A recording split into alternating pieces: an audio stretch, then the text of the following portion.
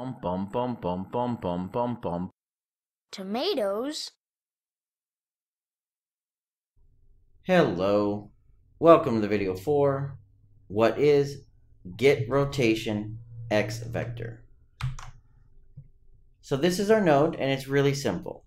It basically takes in a rotation, figures out the x vector or which direction the x is, and returns back a vector or the xyz so you can actually determine and use which way x is. So let me show you this in an example. We'll hit play and we'll see a little cube here and with a little cone on top, and we'll see this white cube. Now this white cube is being spawned in by getting the rotational x vector of this item right here. So figuring out which way is x and then spawning the cube in the x direction. If I was to go here, we look at our cube, you'll see there's our positive x. So if I was to rotate it to something like this and hit play, that is our positive x direction on our cube. And we can verify that by grabbing our cube like this, and you can see its local x rotation is in that direction.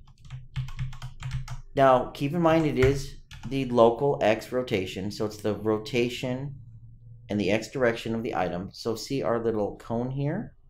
If we look at our cone itself, so let's open up the blueprint. When we look at the cone, you'll notice the cone's x is down. It's not the parent's, it's its own direction. So if we were to go to our example and I do a get rotation x vector from the rotation of the cone and we hit play, you'll notice our box now spawns on the ground because it's taking the cone, grabbing its x direction, which is down, and I'm going a little 200 units from that and spawning a cube. That's what my example is doing. So that's it. It's a really simple node. The reason why this is a node in the system, and you aren't going to find get rotation y or z vectors, is x holds a special place in Unreal Engine. X is generally the forward direction or the forward rotation. For example, your default character in the game, if we were to pull him up, so let's pull him up, we'll look at him in the viewport, you'll notice that if we click on, so for example, our mesh, the x forward is the way our character is facing. So you can think of it, if you design your system in this method with x being forward, that x is going to give you your forward direction, and of course you could do math from there. You could do backwards by multiplying by -1 and such.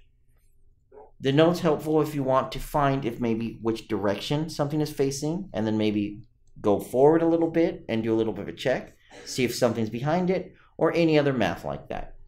So that's it. That is our get rotation from x vector node. Takes in a rotation, figures out which way is x, and gives us back a vector with the x direction.